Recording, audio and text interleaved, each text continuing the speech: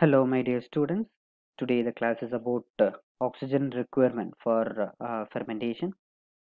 Previously, we discussed something about preparation of media, and we mentioned about carbon sources, nitrogen sources, minerals, etc. Okay, now today the class is about oxygen requirement for fermentation. Myself, Dr. Shibu from the Department of Biotechnology, Safi Institute of Advanced Study. Let's move to the topic. Oxygen requirement. Okay, what is the role of oxygen? We already know that any aerobic fermentation, oxygen is one of the important criteria which will support the growth, which will support the cell growth. And we don't want to add oxygen directly into the media. Commonly, we are not adding oxygen to the media, but the cells are getting the oxygen when we are shaking the media, and it is extremely important in controlling the growth rate and metabolite production. The medium may influence the oxygen availability in number of ways, which include fast metabolism, rheology, and antiform. Certain criteria should be followed properly, and this criteria will influence the oxygen availability in the fermentation media. First one is fast metabolism. The culture may become oxygen limited because sufficient oxygen cannot be made available in the fermenter if certain substrate such as rapidly metabolized sugar, which leads to high oxygen demand, are available in high concentration. So what does mean by fast metabolism is if we are using any simple sugars, it may metabolize very quickly or very rapidly. Due to that, the oxygen limitation will be occur. So as usual, when the substrate is utilized very fast, there is a depletion in the oxygen that will affect the oxygen availability in the fermenter. That is the first criteria which is mentioned, fast metabolism. Second is rheology. So the individual component of the media can influence the viscosity of the final medium. So the individual component which is present in the fermentation media, which will affect the viscosity of the final medium and its subsequent behavior with respect to aeration and agitation. When because of the combination or composition of the media, that will influence the viscosity during aeration and agitation, so that if there is no proper aeration and agitation because of the viscosity, so the oxygen depletion will be happen. That is the second thing it is mentioned. The third one is antifoam. Many of the antifoam that is used will act as surface active agent, and it will reduce the oxygen transfer rate. The third is antifoam. Because of the foam generated in the media, we are using antifoam to control the foam. Such foams that is acting as a surface active agent, that will reduce the oxygen transfer rate. So if there is no oxygen transfer, or there is a depletion in oxygen transfer rate, the cells cannot able to get a proper oxygen, so it leads to death of the cell. So we cannot able to get the proper product. That is the factors which are all influencing the oxygen availability. Let's we discuss one by one in detail. First, on it is mentioned about the fast metabolism. So the nutrient factor can alter the oxygen demand of the culture. Okay, so the nutrient factor which is present in the media, that alter the oxygen demand of the culture. For example, Penicillium chrysogenum will utilize glucose more rapidly than lactose or sucrose, and it therefore has a higher specific oxygen uptake rate when glucose is the main carbon source. So there is an example it is mentioned here. When we are using this Penicillium chrysogenum as a microbes to grow it to produce a product, it will utilize the glucose more rapidly. Ultimately, glucose is a simple sugar when compared to lactose or sucrose. So if it is utilizing it more rapidly, so the higher specific oxygen uptake rate will happen when glucose is used as a main carbon source. So we need to go for some other alternate carbon sources if you want to reduce the specific oxygen transfer rate. Therefore, when there is a possibility of oxygen limitation due to fast metabolism, it may be overcome by reducing the initial concentration of key substrate in the medium and adding additional quantities of this substrate as continuous or semi-continuous feed during the fermentation. So it is mentioned here. So if you want to increase the oxygen transfer, or if you want to avoid this fast limitation, we need to fast metabolism may be overcome by reducing the initial concentration of key substrate in the medium. So we need to reduce the initial concentration of the key substrate in the medium and adding additional quantities of the substrate during the continuous or semi-continuous. That is one of the possible way to avoid this fast metabolism. Then it can also be overcome by changing the composition of the media. Incorporation of higher carbohydrates such as lactose or starch and protein, which are not very rapidly metabolized and do not support such a large specific oxygen transfer rate. Okay, so oxygen uptake rate.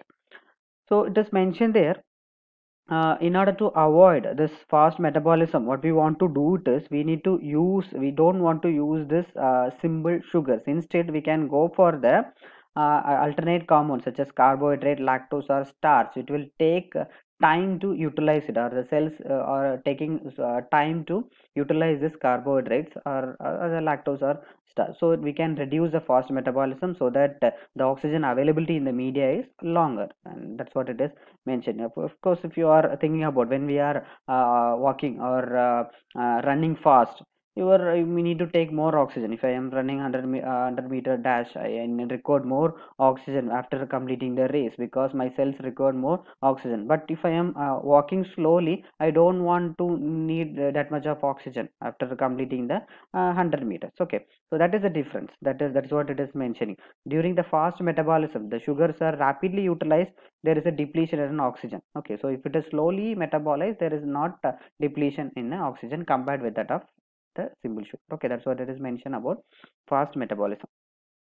Second is rheology. So there is a considerable variation in the viscosity of compound that may be included in the fermentation media. So certain polymers in the solution, particularly starch and other polysaccharides, may contribute to rheological behavior of the fermentation process. So it was mentioned because of the combination of the fermentation media, there may be a change in the polysaccharide. As a polysaccharide is degraded, the effect on a rheological property will change. Allowance may also have been made on polysaccharides during the when the microorganism is utilizing this polysaccharide. So during the polysaccharide degradation, so it will create variation in the viscosity that also affect the aeration and agitation of the inside the fermenter. So that will be taken into an account.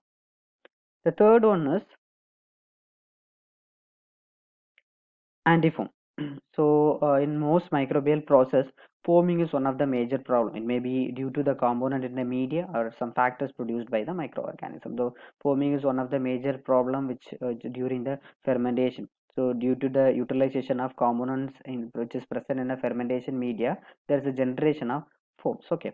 So the most common cause of foam is due to the protein in the medium, such as corn starch liquor, then peanut meal, soya bean meal, etc. Okay, when it is utilized by the microbial cells, there is a formation. This protein may be utilized and there is a formation of foams. This protein may denature at their air broth interface and form a skin which does not rupture readily. So when this foam it is formed at an interface, it will not easily rupture. Okay, so that foaming can cause a removal of cells from the medium, which will lead to autolysis and further release of microbial cell protein, which will probably increase the stability of the foam. Okay, so foam, as I earlier said, this foam is one of the major problem during the fermentation. So if uncontrollable, then there is a numerous change may be occur either in a physical and biological problem may be created. Okay, so if you are not controlling the foam production, it will create some physiological and biological problem inside the fermenter. Okay, so this include reduction in the work volume of fermenter due to oxygen exhausted, gas bubble circulation in the system, changes in the bubble size, lower mass and heat transfer rate, invalid process data due to the interference at sensor. Okay, and there is an incorrect monitoring and control. If there is a foam is formed, what will happen? This foams will go and touch in the electrode which is present here. It will give a negative or false result. For example, there is a pH changes may be indicated or temperature change may be indicated due to the foam formation. So these are all come under the physical parameters. Then the biological such as which will include the deposition of the cells in an upper part of the fermenter. If the cell foam is formed, the cells will be deposited in an upper part of the fermenter. Then the problem of sterile operation with the air filter, which may be also becoming a wet. Okay, so if the air filter is wet, there may be a there is a problem of contamination, and there is there is also danger of microbial infection. This if the foam is formed, there may be a chance of infection. Okay, so these are all the few problems of this foam which is formed inside the fermenter. So to avoid that, we are adding certain anti-foaming agent. Okay, so if excess foaming is encountered, there are three way of approaching to the problem. First one is to try and avoid foam formation by using a defined medium or a modification of some of physical parameters such as pH, temperature, aeration, and agitation. If you are changing such physical parameters, we can avoid the foam formation in the medium.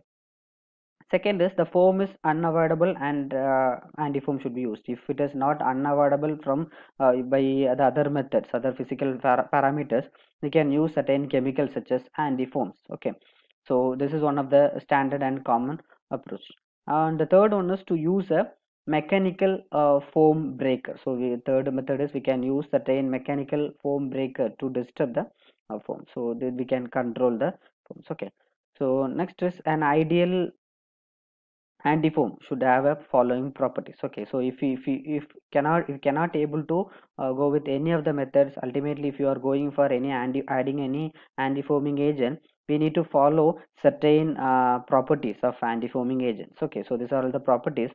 It should disperse readily and have fast action on an existing foam. Then should be active at low concentration, should be long acting in preventing a new foam formation, should not metabolized by the microorganism, should not be toxic to the microorganism, should be non-toxic to human and animals, and should be very cheap, should not create any handling hazards, then should not have effect on oxygen transfer, then should be heat sterilizable. These are all the good qualities of the antifoam that we want to take into account when we are using any antifoaming agents. Okay, so here it is mentioned about certain list of antifoams. We can use it to avoid the foam in the medium: alcohols, esters, fatty acids, silicones, soybean oil, castor oil, sunflower oil, etc. Okay, so these are the examples of antifoams. Okay, okay, so that's all for today. Hope you understand the concept. So if you have any queries, you can contact me. Thank you all.